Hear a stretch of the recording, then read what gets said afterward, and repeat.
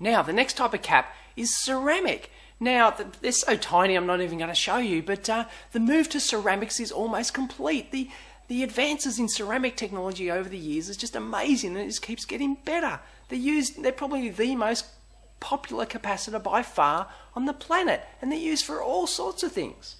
Now, when you're talking about ceramic capacitors, there are two basic classes defined by the EIA, Class 1 and Class 2. Class 1 ceramic capacitors are the NPO and COG types. They do come in other types, but they're the two main ones.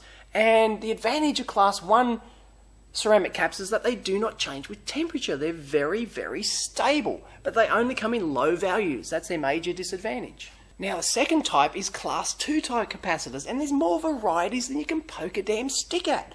But some of the more common ones, you'll hear terms like X7R, X5R, Y5V, Z5U. And this is a code. The first character means it's the minimum temperature. In this case, X is better than Z. The second character defines the maximum temperature of the capacitor. And in this case, a higher number is better. 7's better than 5. And the third digit is the temperature coefficient, how much change in capacitance you get with that temperature range. And in this case, R is better than U. R might be plus minus 15%, but these, once you get down into V and U, they're absolutely horrible. Minus 82%, minus 56%. These things are absolutely shocking. Atrocious. Now, generally, ceramic capacitors are known as multi-layer capacitors due to their construction of multi-layers between the two end caps, and that's their more common term now, multi-layer chip capacitors. Ceramic capacitors are used by their zillions. You can't count these things. And they're used for general purpose stuff like bypassing and filtering and things like that, because there's a whole grade and whole variety of ceramic capacitors for all these different purposes. Some are very stable, some are just absolutely atrocious that you only use for, rough decoupling applications and things like that. So it's very important to choose the right type of ceramic capacitor. You can't just whack any ceramic capacitor in there. It probably won't work. Now, one weird thing about Class 2 ceramic capacitors, because they're ceramic and their multi-layer construction, they are actually what's called microphonic.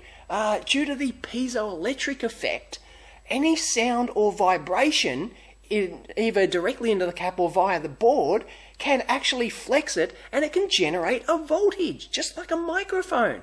These things will actually pick up and translate sound.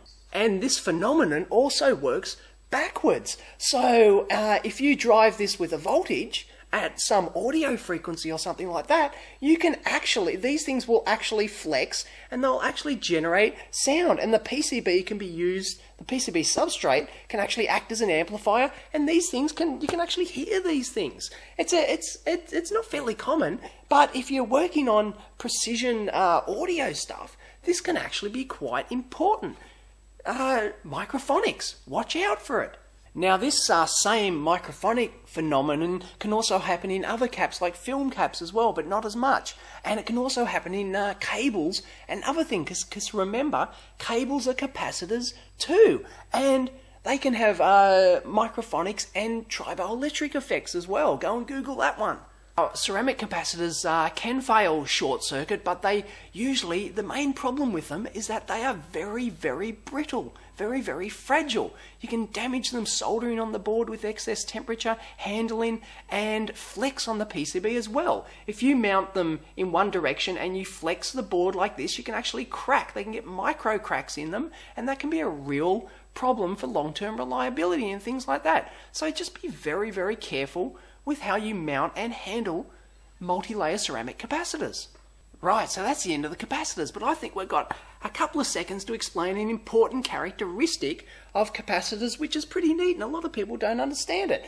Now, it's the impedance versus frequency characteristic of a capacitor, and it's going to look something like this. Now, the model of a capacitor is the ESR in series with the capacitive reactance, which changes with frequency, and the inductive reactance as well, which also changes with frequency, and this is the total impedance. So the graph is the impedance versus the frequency, and it looks like this. Now, at low frequencies, the actual capacitive reactance is going to dominate, and then at higher frequencies, the inductive reactance is going to take over, and that's going to dominate the total impedance of the capacitor. And there's going to be a resonant point here where these two things are equal, and and that's the best place to operate the capacitor at in terms of impedance. Now, the important thing about this is that it comes into play. You've probably seen multiple capacitors in parallel, all these different values across a chip for decoupling. And the reason they do this is because each capacitor will have a different characteristic, like this, each value. So your total will look something like that, and you get a much lower capacitance over the entire frequency range, and that's why you put them in parallel. It's not as silly as it sounds. It's actually quite a valid technique that can gain you quite a considerable performance in terms of decoupling and EMI and things like that. So there you go. That's it. There you go. That's the end of capacitors. How do you choose a capacitor? I don't know. Don't ask me. It's too complicated.